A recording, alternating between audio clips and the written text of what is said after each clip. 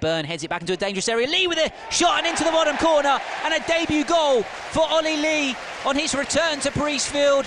Former loanee, but back for the season from Hearts. And Gillingham do have that second goal. 40 minutes on the clock. Gillingham 2, Bolton Wanderers 0. Chips it back into a dangerous area. There is Olly Lee for number 2 of the afternoon for him.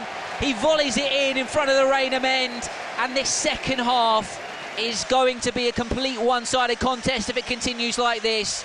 And it's Lee with his second of the afternoon on 58 minutes. Gills 4, Bolton Wanderers 0. As it's drilled in and it's... Oh, the goalkeeper spilt it over the line. And there is an equaliser. It's Sunderland 1, Gillingham 1. And Olly Lee's fierce strike has been dropped by the goalkeeper between his own legs, McLaughlin. The ball crossed the line. Scenting a second goal, Mandron. Early from O'Connor, and here is Lee, the goalkeeper, doesn't make the save. 2 goals in 4 minutes, and Gillingham in firm control.